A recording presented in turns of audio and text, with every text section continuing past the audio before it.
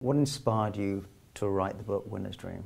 Well, a couple things. The most important thing is I went to lots of universities all over the world, and I spoke with young people who really inspire me. We have 1,900 university alliances around the world, and I would see these young people with unbelievable educations, pedigrees, passion, believing in a purpose, wanting to be somebody in the world. And I realized that all I could offer them was stories in the way I lived it. Yes. Not theory, not formulas, but stories. Yes. And every time I went someplace, people would want one more story, or they'd say, you should write a book, which really humbled me. What I was very passionate about in the composition of the book is to underscore who I am, which is a person that is humble and a person that remains ever hungry. And most importantly, I didn't want the pages to be filled just with my story. I wanted the reader to see their story in my story. And that humility and that hunger that you demonstrate, and we have heard from many people that you demonstrate, where did that come from? Well, I tell you, it really came early to me. Everybody needs a hero. And I dedicated the book to my mom. I said everything I was, am, or ever will be, I owe to her.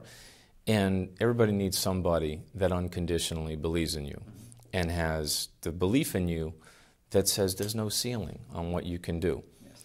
And that's the relationship that we had. So I always felt that there wasn't a ceiling. And I think that's just a tremendous, tremendous opportunity for a person in their life. And that turned into work. Early on, I realized that work was the way to climb and be somebody in the world. And I think that work is extraordinarily noble, especially for a young person. Yes. It gives you self-confidence. You make a lot of mistakes, but you learn from them all. And what you become, as the years go by and the experiences go by, is you become the sum total of all those experiences, all those jobs, good, bad, and indifferent. You learn a lot. When speaking with successful people, there's often one specific event in their life, in their early life, that was a real core driver behind what motivates them in today's world. Is there a specific moment in your life that you can think that you can speak to that was the driving force behind you and who you are? Yeah, I think the delicatessen.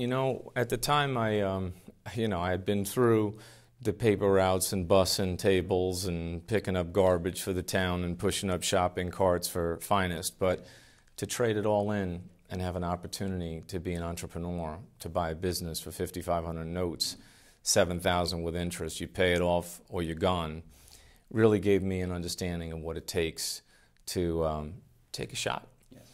And use all the assets and resources in your mind that you can put together to make it a success.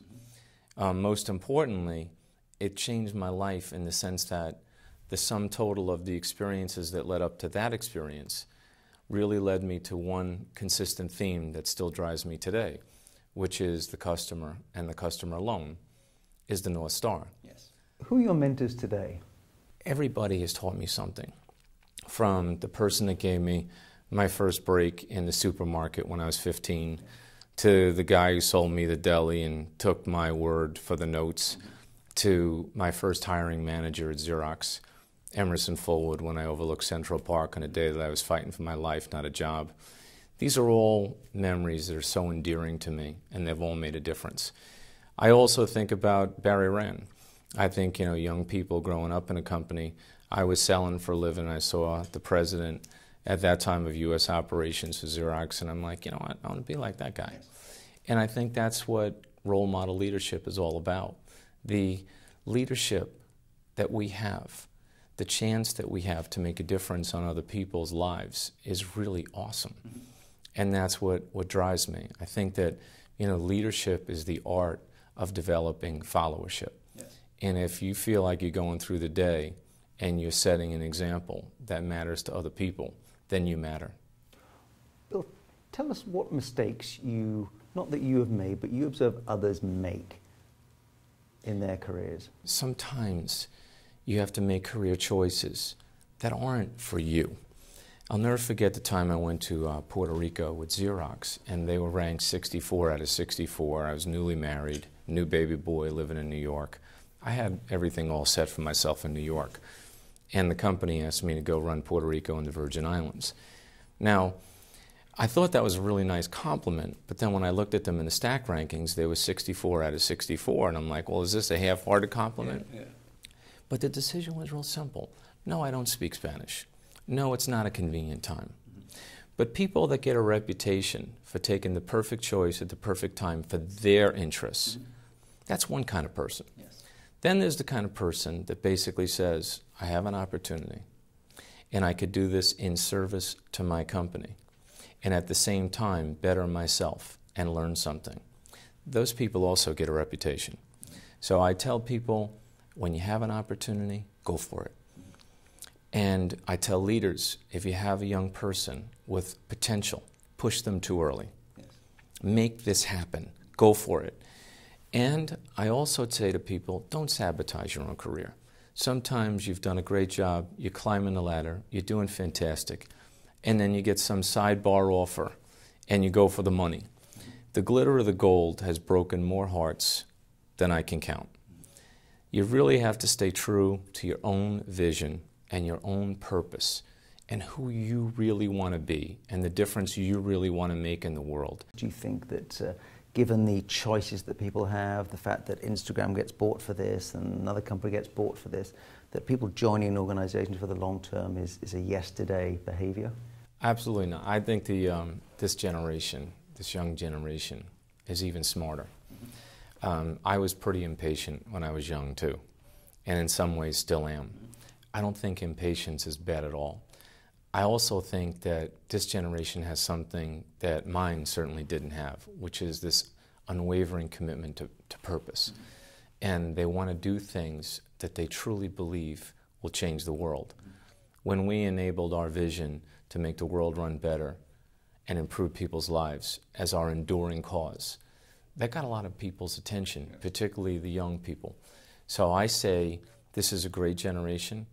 It is our ability to educate this generation on the two types of lives that you can have. Sure, if you're a great inventor and you can make something that didn't exist before and it's worth multiple billions, you should do it. Yes.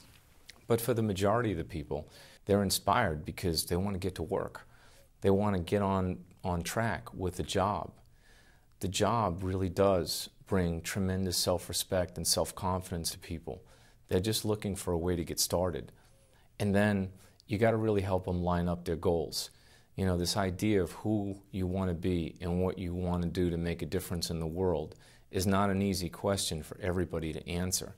Sometimes if you've lived it and you've experienced it, if you take a little bit of time out for other people, give that discretionary effort, especially to a young person with a lot of potential, you can make a big difference in their life.